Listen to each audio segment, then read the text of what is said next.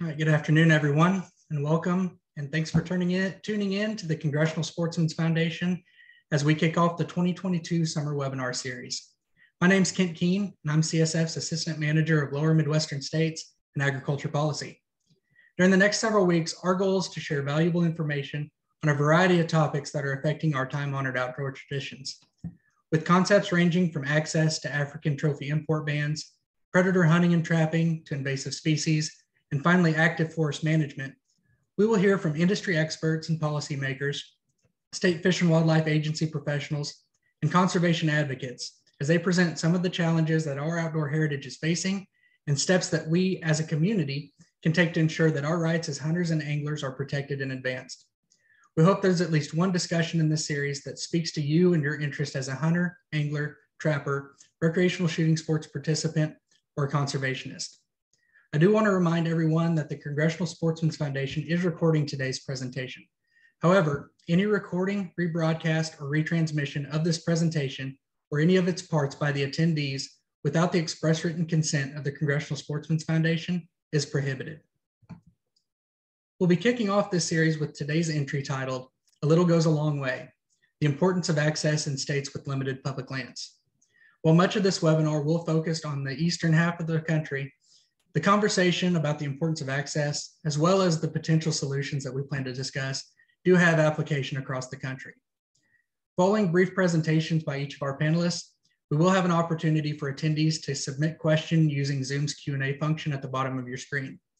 When submitting questions, we do ask that if you would like a particular panelist to answer your question, you reference that in your submission.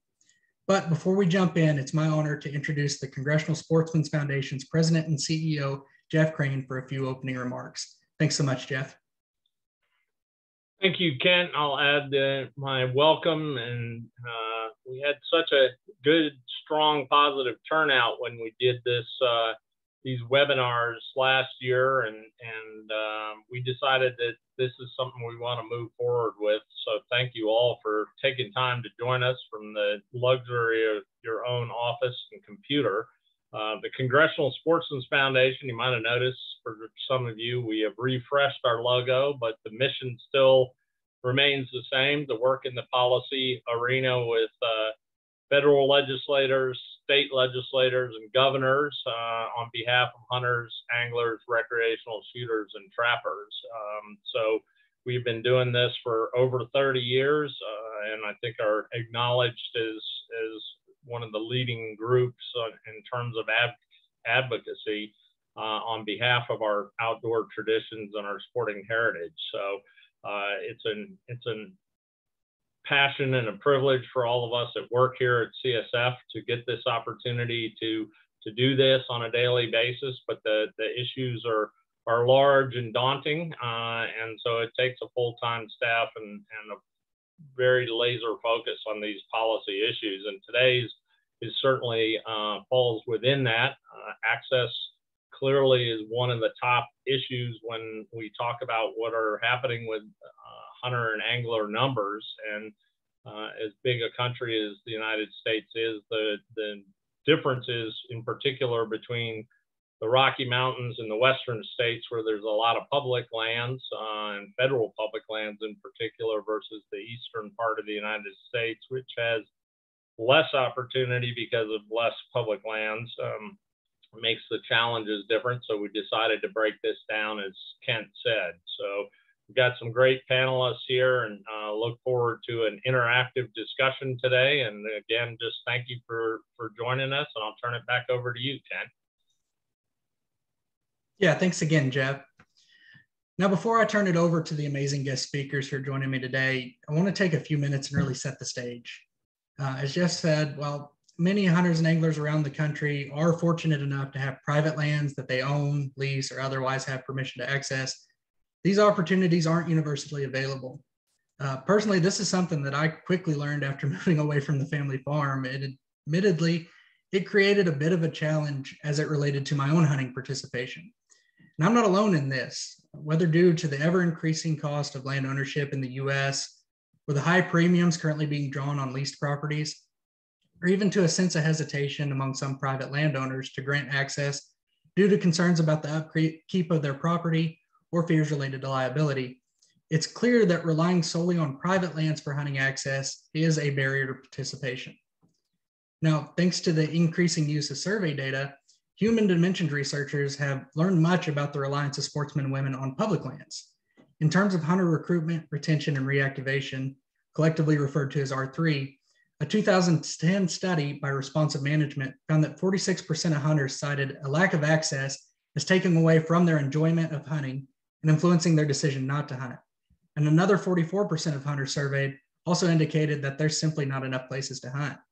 And though this study is a bit dated, recent conversations in the hunting and angling media suggest that competition for space among hunters and anglers is at an all-time high, thanks at least in part to the resurgence in outdoor participation spurred by the COVID-19 pandemic. So here lies the challenge, particularly in those states with limited public lands. We have more people turning to the outdoors to participate in responsible recreation, provide food for their family, or looking for opportunities to join our time-honored outdoor traditions across the nation. But we lack that corresponding increase in places available for them to hunt. This can result in overcrowding on public lands that in turn threaten the quality of each hunter's experience. Now, given the importance of hunting, angling, recreational shooting, and trapping to both the American system of conservation funding and in supporting rural economies, what can we do to ensure that there's adequate opportunity and try to maintain that quality of experience that we've all come to enjoy? Now, some states do this by capping license sales for certain species. Think of your lottery systems out west, in part to prevent too much competition among hunters and maintain that quality experience. But this approach does very little to increase participation. Recognizing this, many of the same states have looked at the steps necessary to increase access, either by increasing the availability of public lands or by incentivizing landowners to voluntarily offer access on their private land. Either way, we must recognize that providing adequate access is a challenge facing our community, as well as the state Fish and Wildlife agencies charged with managing our nation's public trust resources and providing quality access and opportunities across the nation. For a more in-depth look at the state Fish and Wildlife agency perspective, it's my pleasure to turn things over to Corey Jager. Corey is the legislative liaison for the Oklahoma Department of Wildlife Conservation.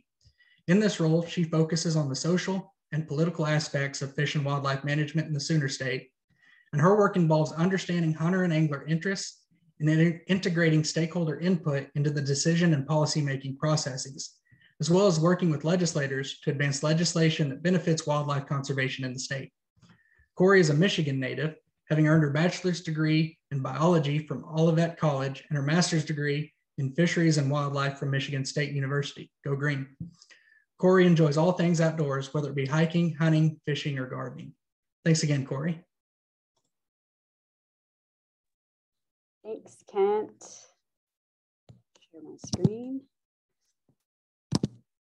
And thank you all for having me. So I'm going to talk a little bit about the public land situation in Oklahoma and how it might have some unique attributes, but also some similarities that you might see in some of your states. And I also kind of approach this from some of the challenges that I've seen working at the Capitol and some of the political aspects that we've had with expanding public access in our state.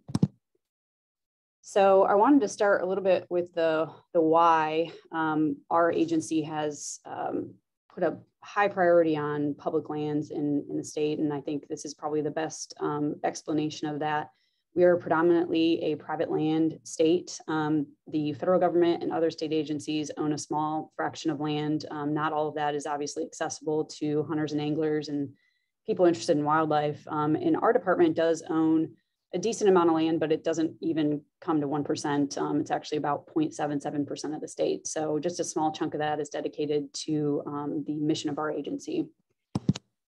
So a lot of our public land, as Kent mentioned, I think, several decades ago, we started to notice that access was a really critical piece to keeping folks hunting and fishing and buying licenses and keeping the funding model working. And so we started purchasing land, and I think predominantly our land is used for hunters. There are some other uses, but we have done a hunter survey every year and ask our hunters if they use those public properties for what species, and then how important it is to them, and consistently, we've seen about 30% of our hunters annually access public land. So I'll explain a little bit more about some of the other public access that we have. But if you think about just the small portion of our state being public, and not all of that being public for hunting, 30% of our hunters is pretty significant every single year. And the majority of those even say that hunting access is very critical to their hunting experience. So a lot of people using public land, but also a very important piece of their hunting experience.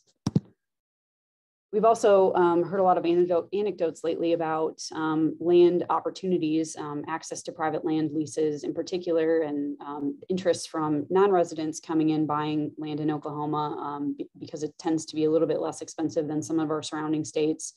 I've also heard from legislators, we've had some changes to some of our marijuana laws, and there have been legitimate properties purchased by foreign entities for illegal grow operations. And so there's a lot of challenges statewide just with land ownership, not necessarily dealing with hunting and fishing, but there's a perception that people are losing access to even their private land.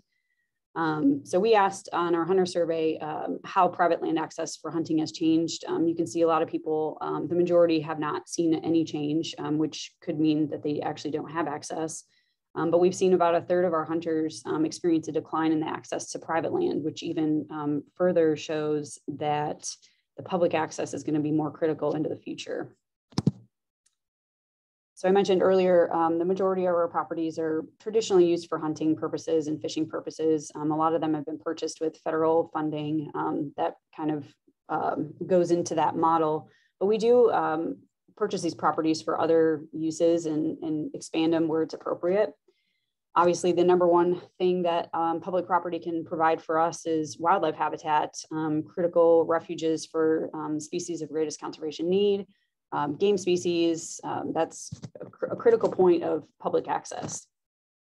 One of the things that we've started building upon just due to the changes in the funding sources, so a lot of our firearms and ammunition, federal revenue is now coming from shooters who aren't necessarily hunters.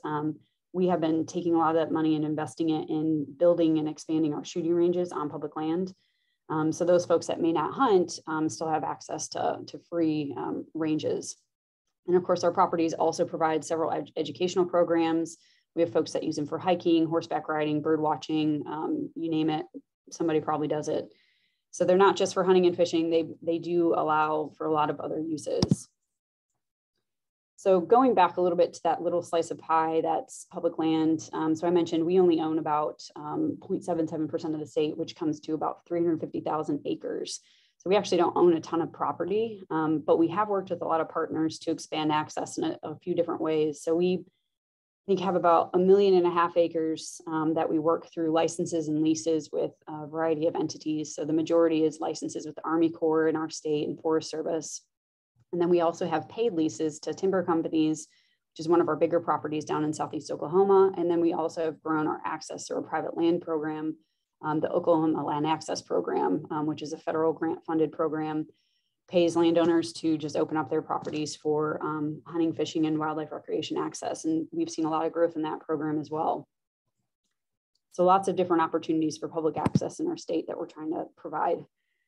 So one of the things that I hear at the Capitol a lot is, why don't we lease more instead of buying more? And there are some major benefits to leasing, but there's also some challenges that we have for growing our program just on leases.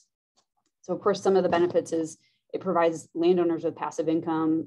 It is more politically acceptable, at least in our state. And then we can get access to some unique and high quality properties that we might not otherwise be able to purchase.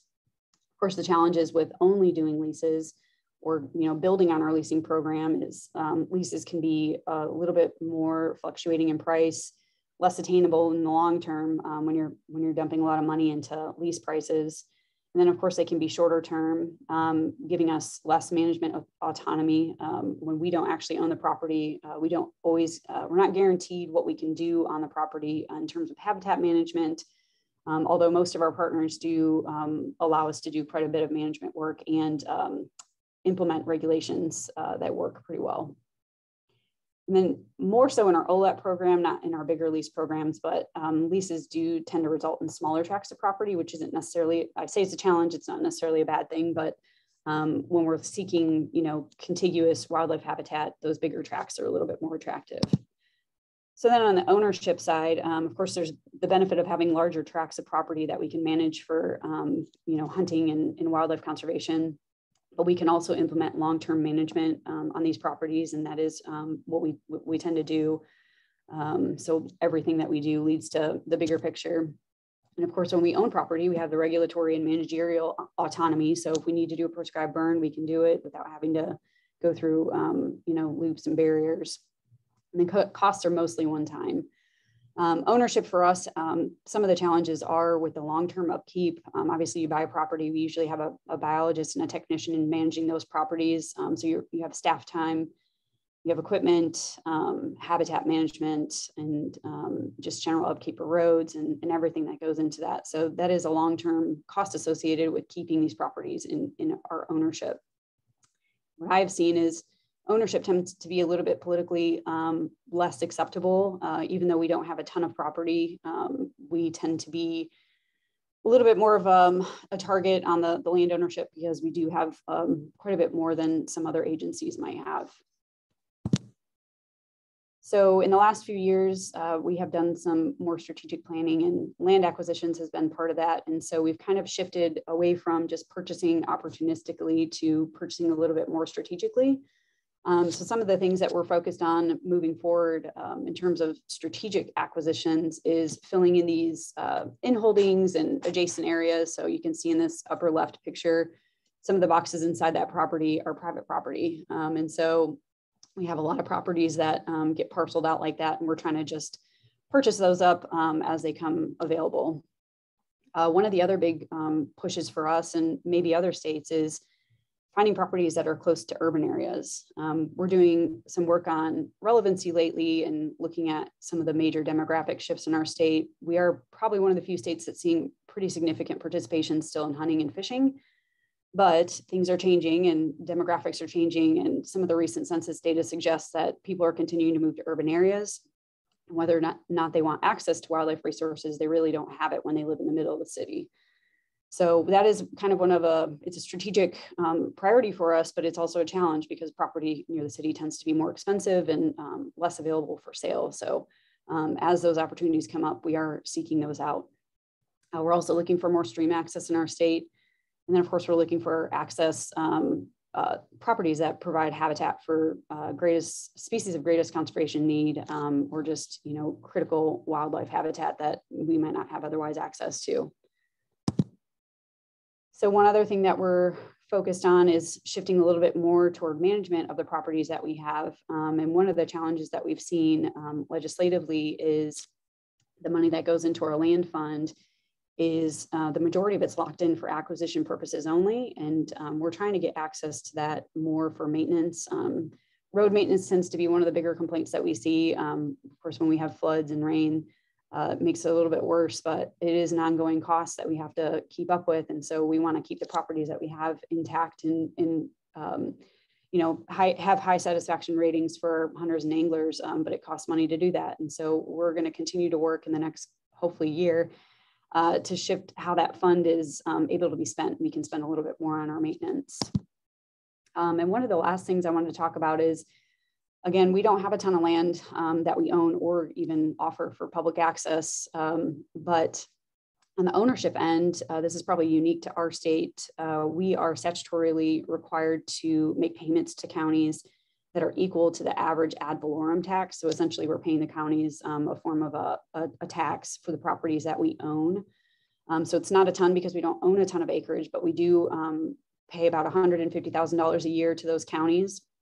I think initially it probably wasn't seen as a positive thing for the agency because that money could be spent on management activities. However, from a political aspect, I think it does show that we're trying to invest in those communities and make those properties worth expanding. We're also finishing up a WMA economic impact study.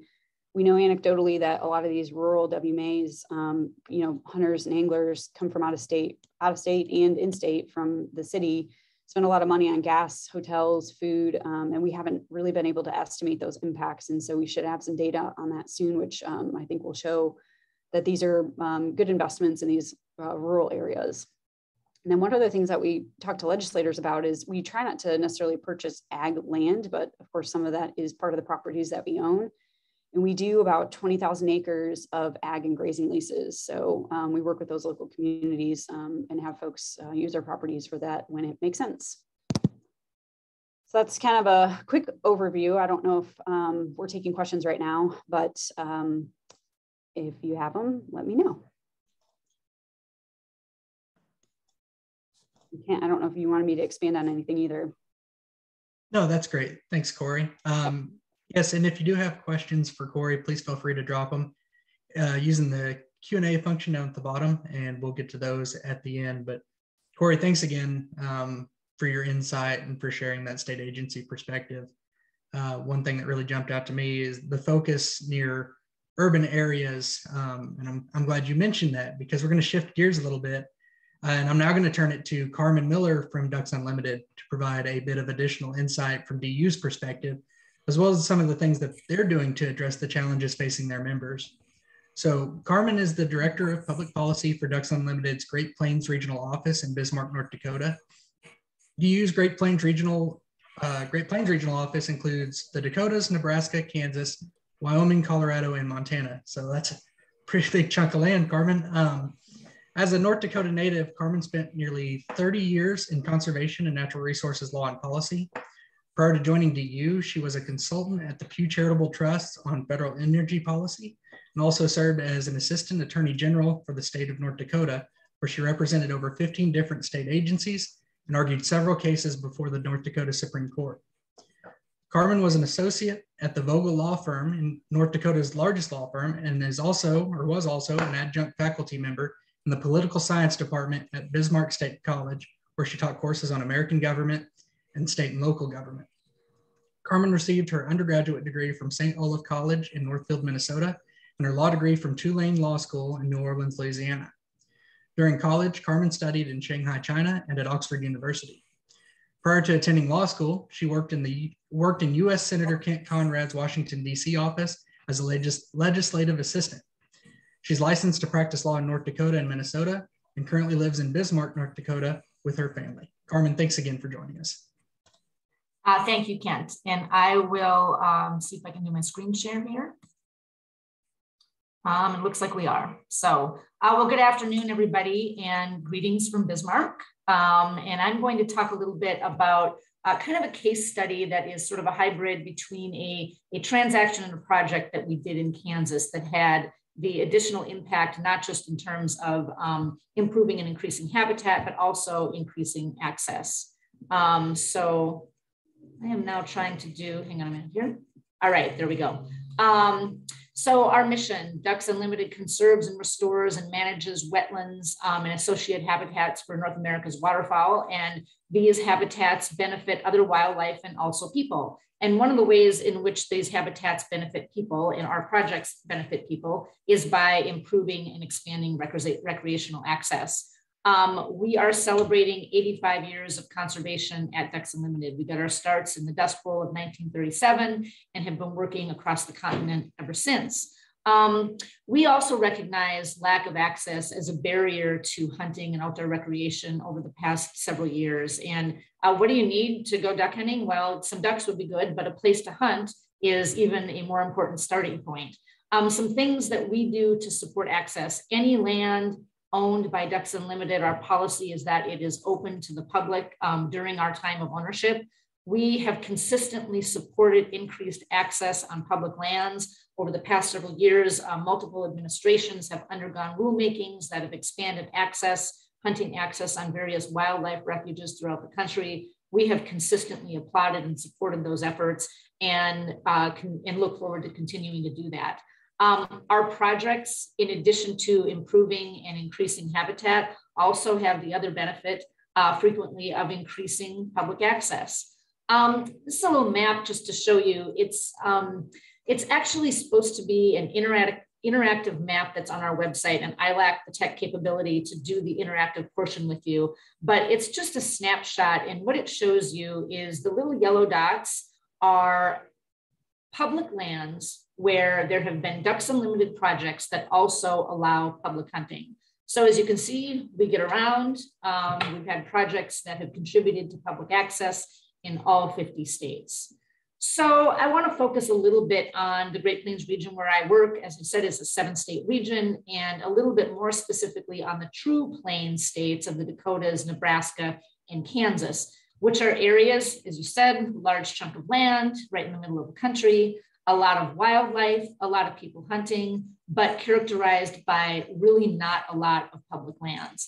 And the numbers on the maps of the states indicate where the states rank in terms of having public land. North and South Dakota are kind of in the middle bottom. Nebraska and Kansas are 48th and 49th. And Kansas ranks 49th in terms of public land in the country. The last state in the country is Rhode Island. 49th means they actually have only 1.9% of the land in Kansas is publicly owned. And so a very, very small portion. Another interesting thing about these states is that they have a large number of hunters. All 4 of these states have rank in the top 20 in terms of percentage of residents who have hunting licenses. So we are talking about a public resource that exists largely on private lands and in places where you don't have a lot of public resources. And I said that, Kansas is 49th, Rhode Island is 50th. Here's just to give you a perspective on that is the footprint of little teeny tiny Rhode Island inside the footprint of the Sunflower State. So pretty distinctive land masses for these states, pretty different hunting populations, yet almost the same amount of public land.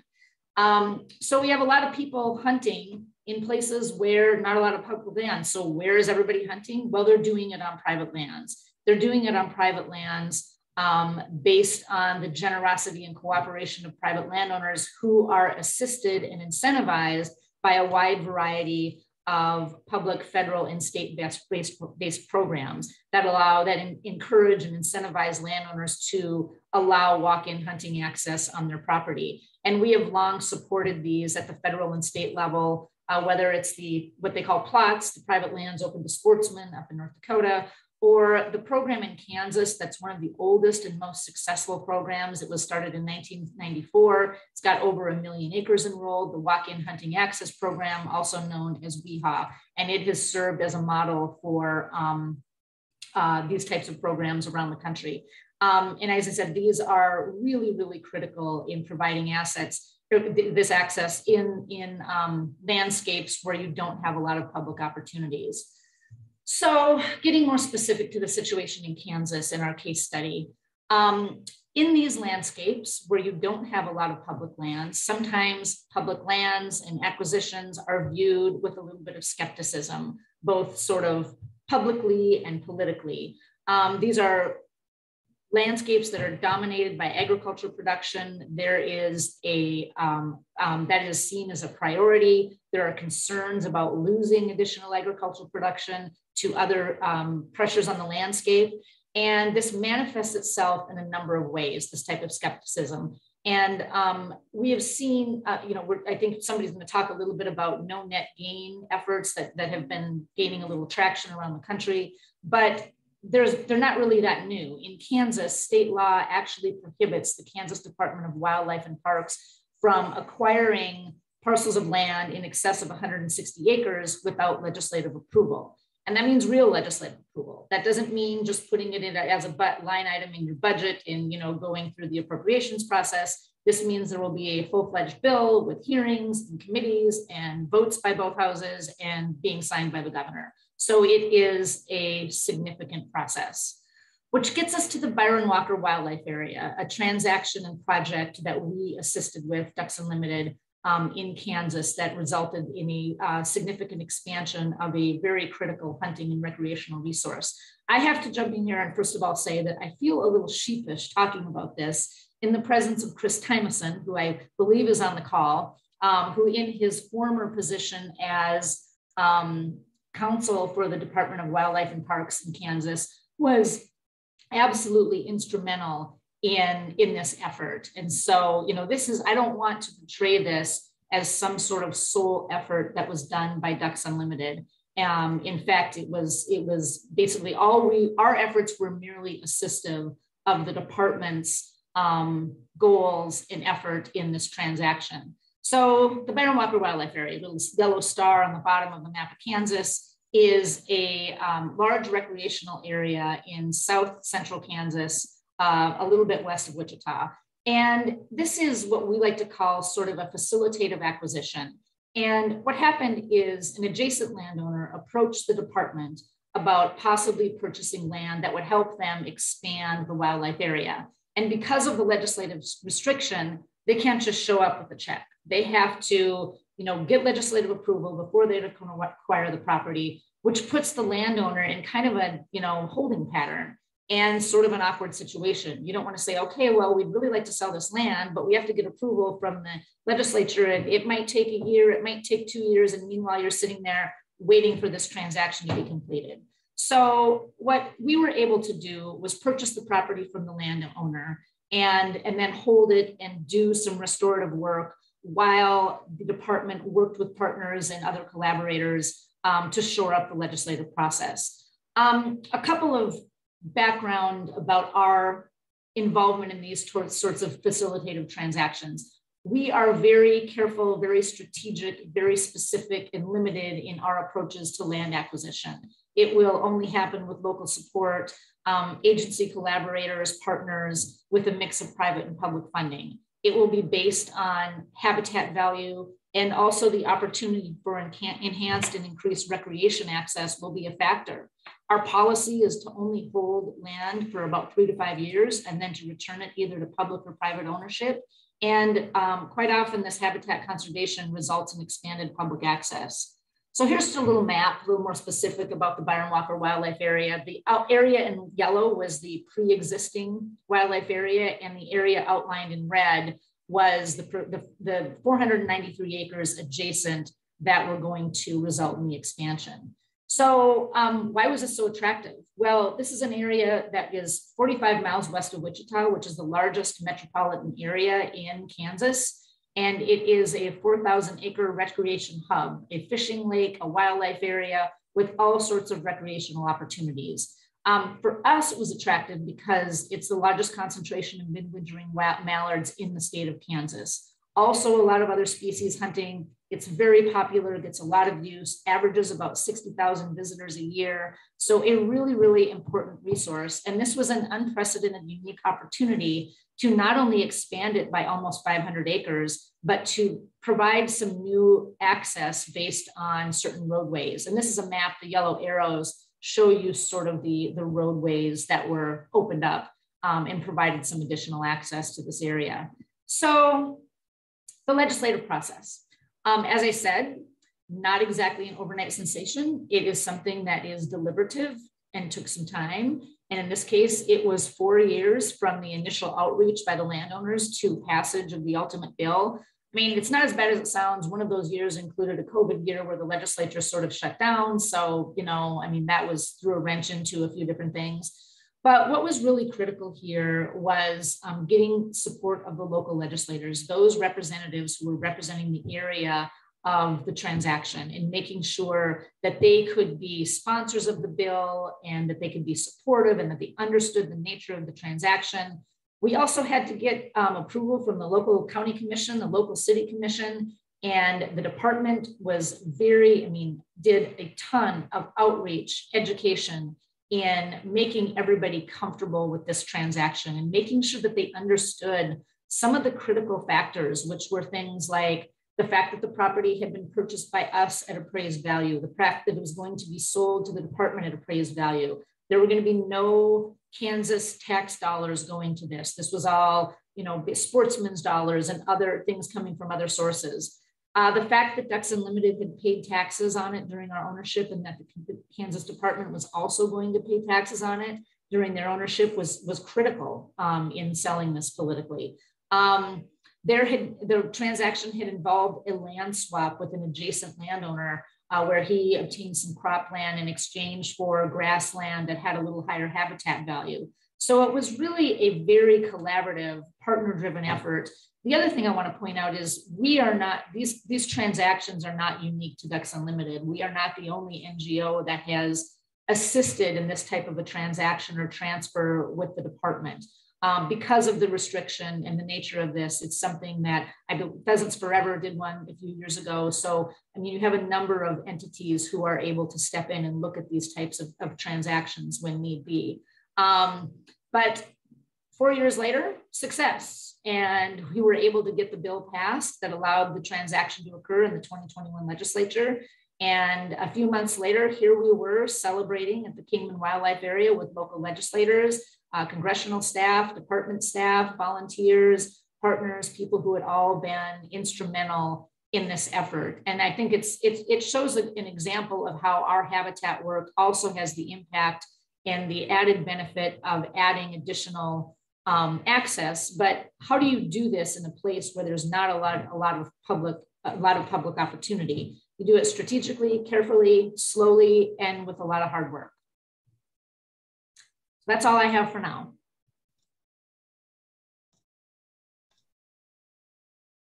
All right, thanks so much, Carmen. I really appreciate that. And I have to admit, I did a little bit of a victory dance when that bill finally passed. So it's great to hear you present on it here. So as we've discussed, there's clearly a growing need for public access, particularly across the eastern half of the country, where we're struggling to provide adequate opportunities due to the limited availability of public land. To make things more challenging, as Carmen mentioned, some states have also seen recent attempts to cap public land ownership, often citing unfounded claims that these public land acquisitions are keeping land out of the hands of the next generation of landowners. A lot of times that next generation of farmers is what we hear. These efforts include a series of bills that have been introduced which seek to require state agencies to sell off land before any additional property can be purchased or received. Again, termed no net gain bills by the sporting conservation community, these bills represent a pretty significant threat to sportsmen and women who rely on public access. But fortunately, most of these efforts have been defeated, thanks to the collective work of the sportsmen's community and engaged legislators who have fought on our behalf. In fact, if you're a legislator and have fought against one of these bills with us, you're here today, thank you again for your work. We really appreciate it. Many of the successes in fighting back these no net gain bills comes from the realization that public land acquisitions by state fish and wildlife agencies are conducted between the agency and a willing seller.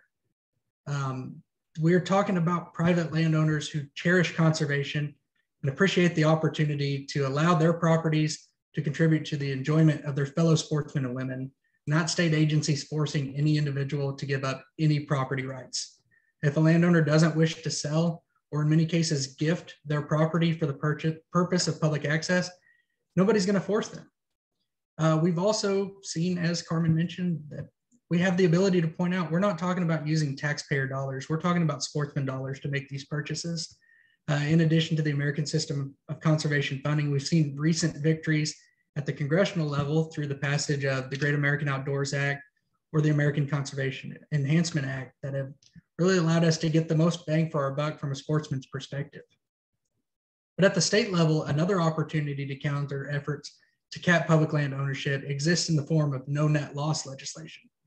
Exactly like it sounds, no net loss creates that baseline amount of public lands available for public access that the state is expected to maintain. And several states have adopted some form of no net loss legislation, recognizing the important role that these lands play in supporting conservation efforts and providing opportunities for sportsmen and women to participate in our time-honored outdoor traditions while supporting the American system of conservation funding and rural economies. For some additional background on a recent no net loss victory, it's my honor to turn it over now to my friend and colleague, Mark Lance. Mark joined CSF in August of 2020 as the Southeastern States Coordinator. As part of the CSF States Program team, Mark works with legislative sportsmen's caucuses and members of the Governor's Sportsmen's Caucus in Alabama, Florida, Georgia, Louisiana, Mississippi, and Tennessee. Prior to coming on full-time, Mark also served as a Brad Rouse Policy Fellow during the summer of 2019. Mark's a lifelong Mississippian who developed an early passion for wildlife conservation through hunting and fishing. In November of 2020, Mark graduated from the College of Forest Resources at Mississippi State University with a Bachelor of Science in Wildlife, Fisheries, and Aquaculture.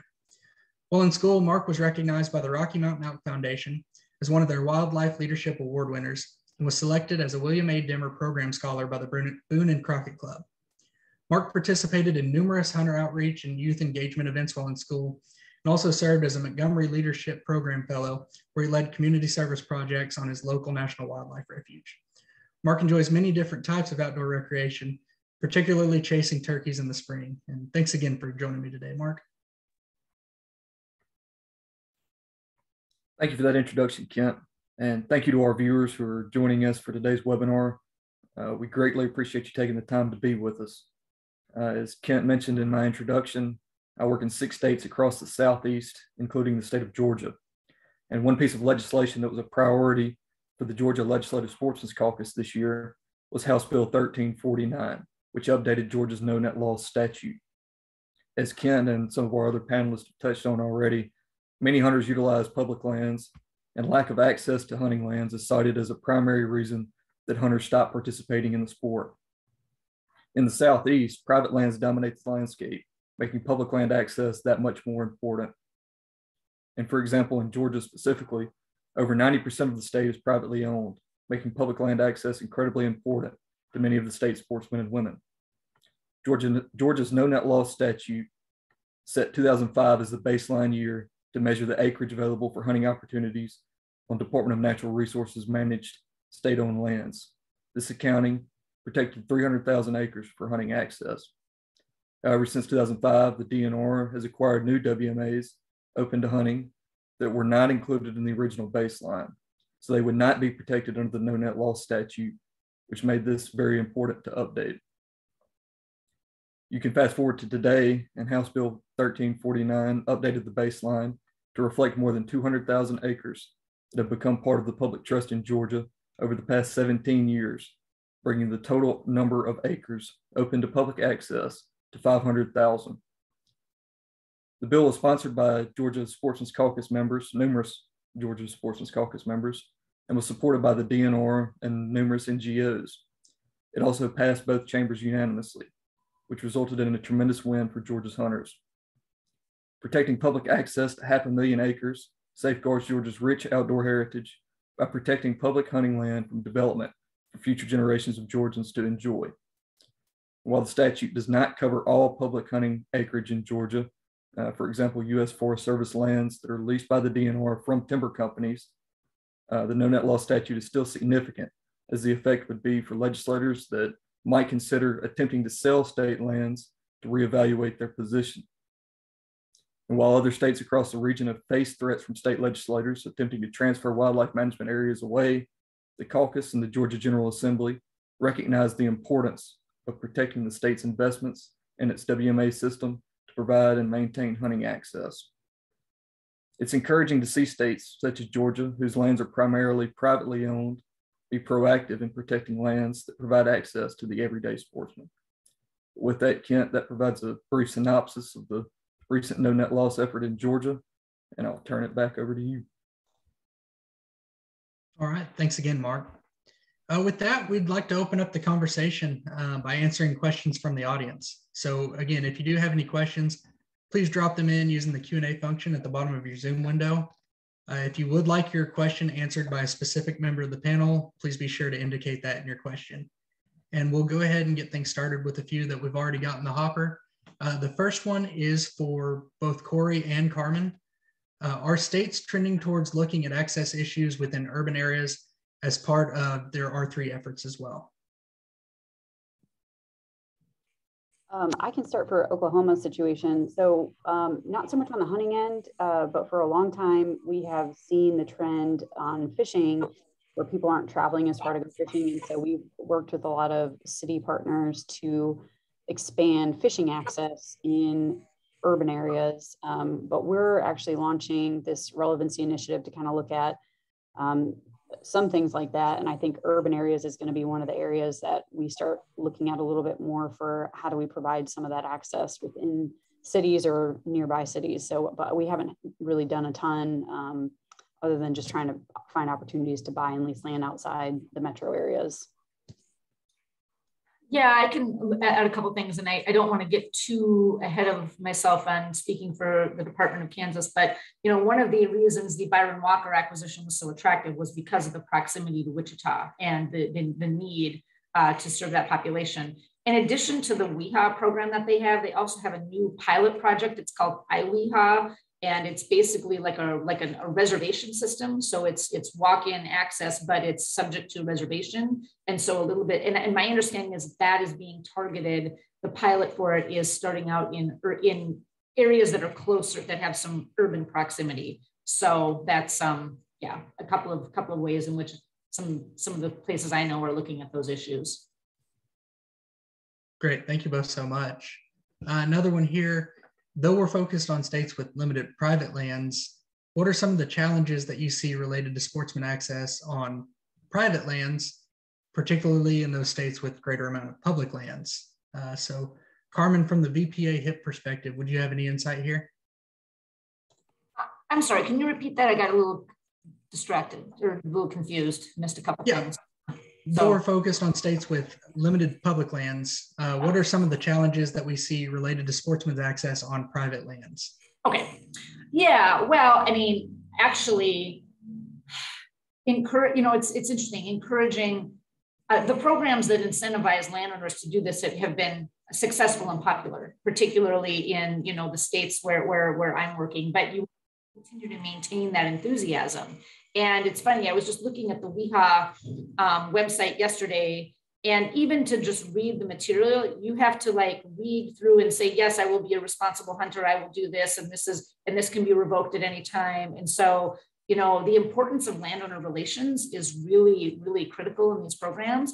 I know that Kansas and Nebraska also use the VPA HIP a lot. They are frequent grantees in that and use it as sort of a supplement to their existing, and it allows them to give some different things. My understanding is that the state-based programs might have shorter term contracts or a range, but then the federal-based programs might have longer range contracts for landowners. So it just gives them, more options for approaching landowners in this space. Great, thanks, Carmen. And Corey, for reference, the OLAP program, is that funded through VPA HIP and the Farm Bill? Yeah. And we actually met with Kansas when we were developing our program, because it really is kind of the premier example of how to run that program. So, but we've only had it for 4 years. And I think we might actually be up to about 90,000 acres now. So doing okay, but one of the targets has been smaller tracts of land outside the city. And it just is so expensive, at least in Oklahoma, that we haven't really been able to do that. And so we've probably spent a lot more of those leases on bigger tracts of land out in the Panhandle, which is much further from the city. So kind of the opposite, but. Thank you. And kind of piggybacking off of that question, Corey, can you speak to some of the concerns that landowners might have with allowing public access either through the OLAP program or something similar? Yeah, so OLAP is pretty generally popular. We have had some issues with neighboring landowners who didn't really want their neighbor to open up property and hear shotguns. And we've had a couple minor conflicts with landowners trying to run off hunters. But usually those are resolved because it is a private property issue, and it's not, we're just trying to provide public access. And I'm sorry, what was the second part of your question? I'm really just trying to get at some of those concerns that landowners have with opening land up for public access, either through OLAP or through similar programs. So the other thing that we've seen,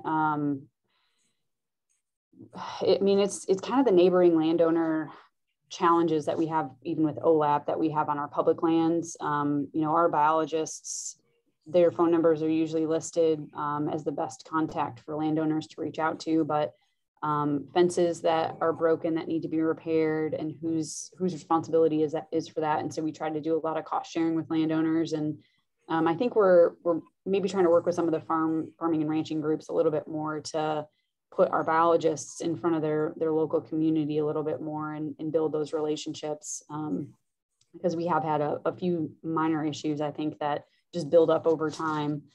But other than that, I'm not sure, other than neighboring landowners, that we've heard too many individual challenges. The thing that you mentioned is the long-term concern of, I'm not going to be able to purchase this property in the future if you take it off the rolls. Less for me when the state and federal agencies purchase land. So that's probably the biggest thing that we hear. Gotcha. Thank you. Mark, we have one for you, kind of a process question on your discussion from Georgia. And then Carmen, I'll turn it to you a little bit to talk about how you approach the Kingman County tract in Kansas, because I think that would be valuable here. But Mark, can you talk a little bit about the starting point for the no net loss discussion there in Georgia? Yeah, sure. So as I mentioned in my original presentation, the baseline had originally been set in 2005, which covered 300,000 acres. And members of our Georgia Legislative Sportsmen Caucus and many of our in-state partners got together and said, well, the DNR has picked up numerous other WMAs that aren't covered under that statute, and we need to come to the table and update that. And that's where we went from there. Gotcha. Thanks.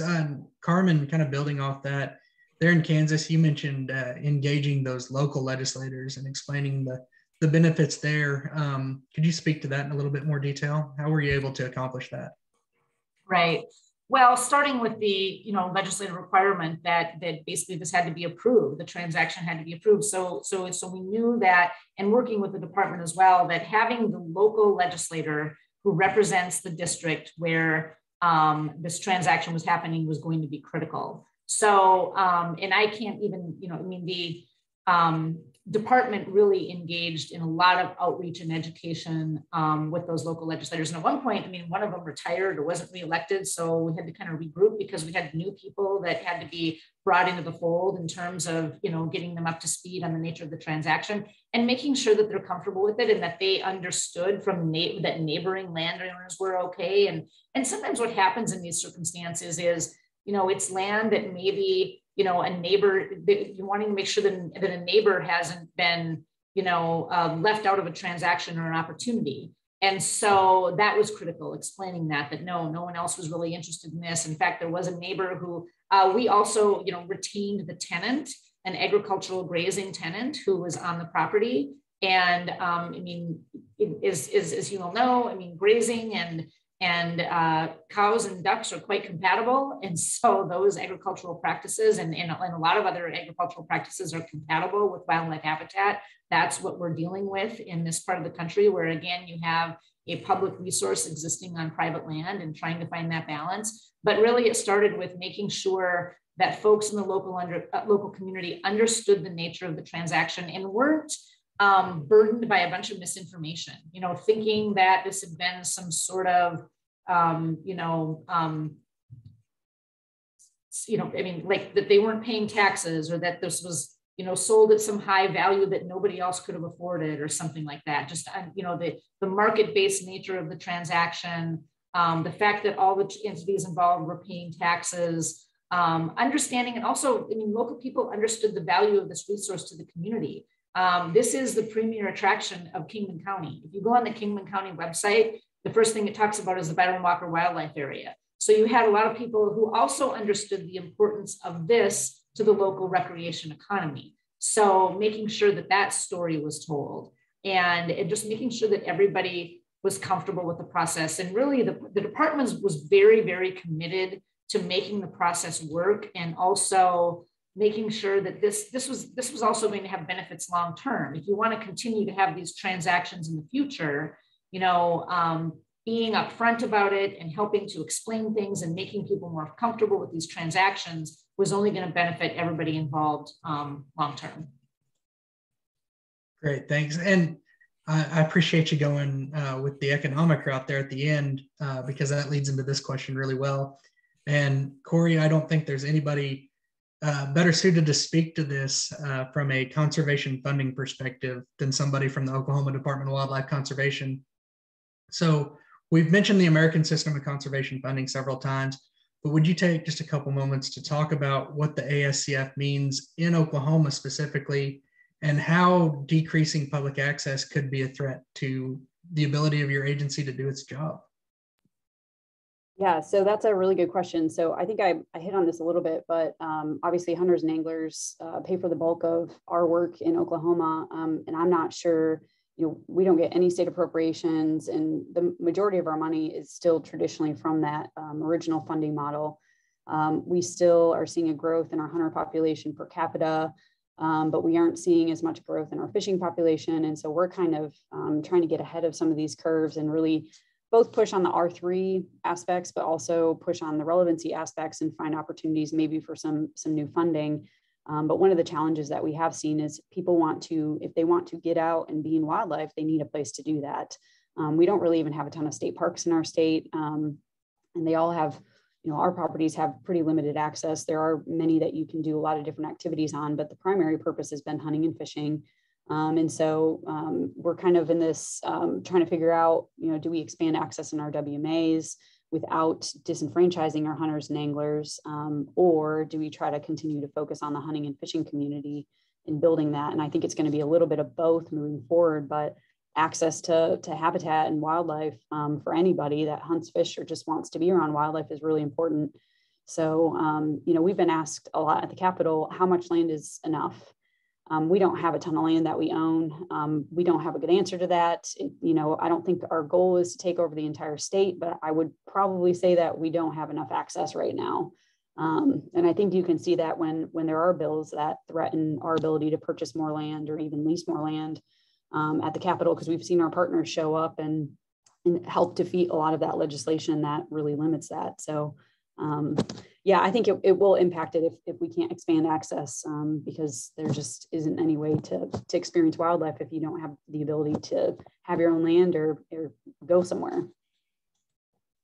Gotcha. Thank you for that. And I'm sure I speak for several when I say we're looking forward to seeing the economic impact study come out soon. With that, we do have a couple other questions, but unfortunately we're out of time. We'll try to get to those via email and get those back out to those who ask. Thank you again, everybody, for joining us today. We hope that you'll be able to join us for the next virtual policy briefing on June 23rd for a discussion titled Unintended Consequences, How American Trophy Import Bans Harm Conservation Efforts Abroad. For those of you who are interested in a more immersive experience on these and other sportsman-related policy topics, we encourage you to join us in Bozeman, Montana for the annual NASC Sportsman Legislator Summit from November 29th to December 2nd. This hallmark event for State Legislative Sportsmen's Caucus members and the broader sporting community will feature 3 days of policy discussions, demonstrations, and outdoor activities. Early bird registration is now open, and additional information can be found in the chat or by simply searching nascsummit.org. And if you do have any additional questions following today's webinar, please feel welcome to contact your regional representative within CSF State's program team. We'll be happy to circle up with the speakers, try to get an answer, and get back to you just as soon as we can. And with that, thanks again to everybody for joining us this afternoon. Thank you to each of the panelists, and we hope that you enjoy the rest of your day.